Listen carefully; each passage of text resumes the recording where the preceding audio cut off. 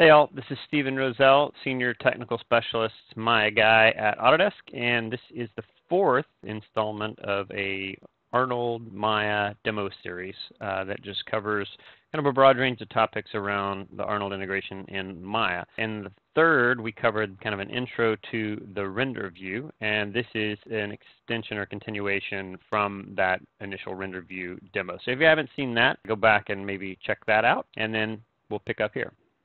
So let's talk about some of the more advanced settings. I'll just get a better angle here. Again, we're not worried about quality right now, just for the sake of the demo. I just want it to render fairly quickly.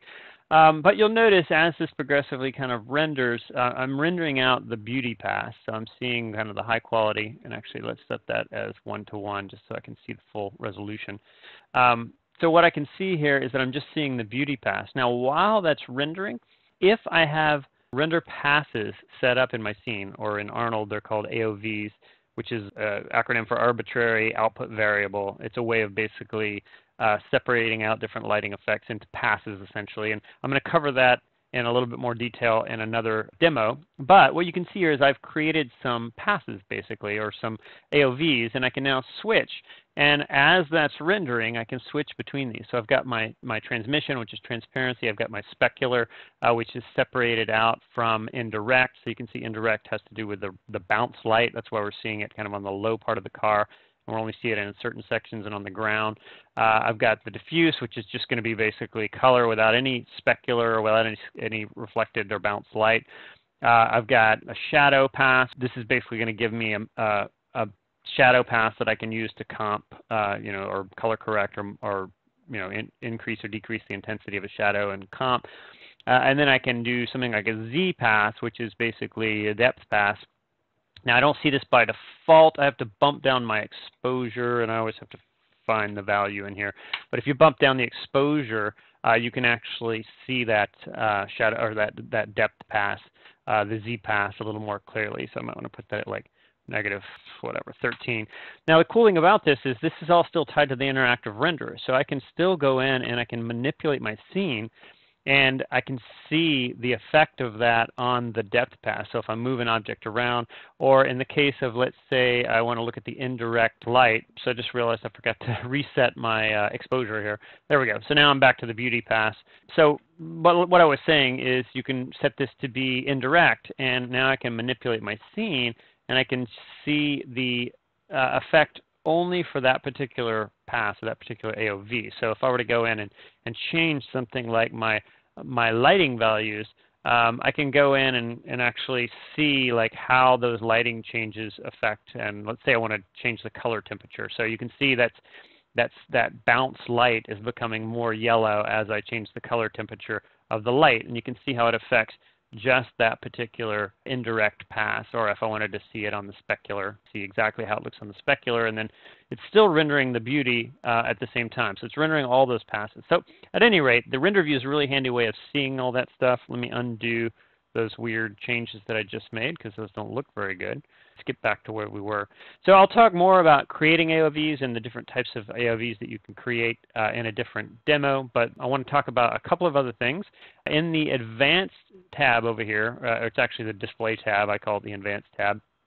But here is another hook into things like the gamma, but also things like the view transform that you're using. So Arnold makes complete use of your color management, your color space management. So your view transforms can be set in this tab. So if I want to see my image in kind of raw form without any view transform or any color correction, I can switch that there, and I can also switch the same thing here. So it's the same setting that you have in your viewport.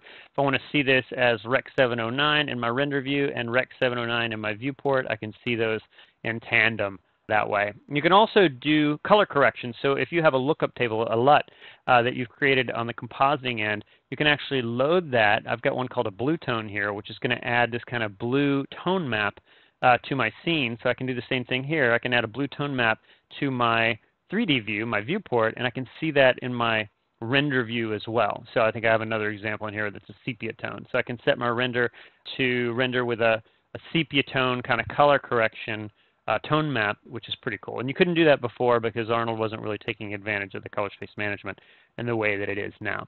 On the advanced side, you can go into the pixel level and you can calculate pixel information based on where your cursor is. So as you can see, if I kind of pull in here a little bit, if I hover over this hot spot in the specular highlight, I can actually see the pixel information. Let me actually turn that sepia tone off. I'll just set it back to the default, which is sRGB, just for clarity here. And I'll go into the pixel information. But again, now you can see the pixel information based on the path specifically. So you can see what the diffuse color is, which is right here. You can see what the overall combined beauty path is. You can see the Z. You can see the indirect. So all the equivalent passes that I have here. So if I'm looking at specular, for instance, you can see what the specular looks like. And it gives you all the pixel information that you might need. And then you can, potentially use that on the compositing end. So anyway, this is a way of getting down to the granular level. You can find the luminance, you can find HSV values, RGBA values, and so on at a per pixel level. And then you can set a spread in here, so you can actually have it average based on a range of pixels. So by default, it's 1 pixel, but you can set that to average up to like 3 or 4 pixels or something like that, and it'll give you an average based on where your cursor is. So you can get lots of diagnostics kind of information from this. You can also get diagnostics information down here. So if you look down below, this will tell you the resolution that you're rendering at. It'll tell you the size of your image relative to your current resolution. So if I set that to 1 by 1, that will show me that it's the 1-to-1, the actual resolution. If I kind of zoom in here, actually, let me turn off my 3D manipulation. If I kind of zoom in, you can see that'll show you I'm seeing 140% of the image size, or I'm seeing 70% of the image size. It shows you the camera. And then this is actually your quality settings. So this shows you the samples, and it's based on the order that you see in the quality settings. So the standard anti-aliasing values, the diffuse, and the transmission and all that stuff, all those quality settings that you would set show up here. And again, we're going to get more into quality settings later. Okay, so that's just a couple more things that I want to talk about. Let's pull the camera back here a little bit. And actually, I'm going to set my render region so I can get a better kind of relationship between my viewport and what I'm seeing in the render view. Let's get the full car in frame, and we'll just kind of let this progressively refine. And we'll talk a little bit about saving and loading images. So in the render view, if you go to File, you can save an image, which would allow you to save just standard file formats, like a TIFF or a JPEG or whatever it may be. But you can also save a multi-layer EXR, which would store all of the various render passes in the same single encapsulated file. So as an example, I'm actually going to pause and just let this refine. All right, so that's good enough. Like I said, I've got the quality settings kind of throttled down. But let's just show as an example, I can save this out to a multi-layer EXR, and I'm just going to throw this on the desktop, and we'll just call this my car just for kicks, and I'll save that out. And that's going to save out a file called my car EXR, and I'll open that up with RV. So RV is the image sequence viewer, movie viewer that's part of Shotgun.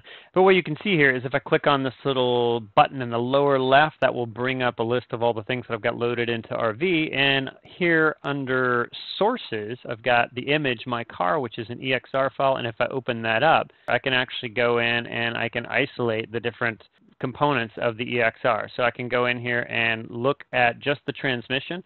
I can look at just the specular. I can look at just the shadow matte, the indirect, diffuse, and the Z channel and all that stuff that I rendered out from Arnold. So this export to EXR is a nice way of just encapsulating everything to a single file, basically, so you don't have to juggle a bunch of separate images for all of your different passes.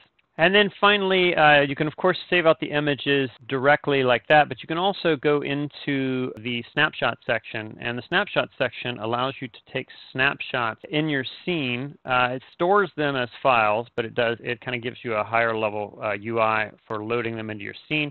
You can then basically go in and start to make changes and then do kind of compare and contrast. So for instance, let's go in and grab the car, and let's just do something really obvious. Let's go in and just change the color of the car and make this kind of a dark greenish car or whatever. It doesn't really matter. And then that will start to render, but then what I can do is I can kind of start to compare and contrast the two. So now I've got a snapshot that I saved, and then I've got the current render. And then you can also go in here and you can do kind of fades. If you right click on this, you can do a set A and set B in order to compare and contrast. So if I set that to A, what that will do is it will give me a slider, and this slider allows me to just do a wipe. So the image on the left is the saved snapshot. The image on the right is the one that's actually currently rendering. And then I can start to go in and compare these. So let's say, obviously I don't want a green, but maybe I want a red, but just a slightly different tint of red. Maybe I want to bias that a little bit towards kind of the, the cooler version of the red. Now I can go in and just do a wipe and just kind of compare those two while it's actually rendering.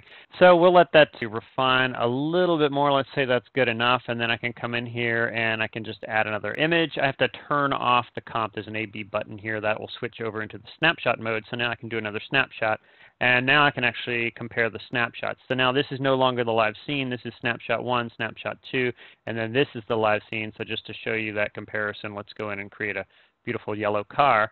And now I've got snapshot 1, snapshot 2, and then turn that off, and I've got my live scene. And I can do A over B compositing with any of these. So that should give you a pretty good idea of the kinds of things that you can do with the Arnold render view. It has come a long way since the initial introduction of Arnold into Maya. We've added a lot of features along the way, things like the ability to support AOVs and things like the ability to support color management, the ability to do things like color analysis and getting kind of down to the granular level, comparing images and whatnot, saving out the EXR. All this stuff has been added over the last year. So there's a lot of bells and whistles in there, and a lot of cool features, and a lot of this just kind of allows you to iterate really, really quickly as well, which is always nice. All right, thanks for your time. Bye.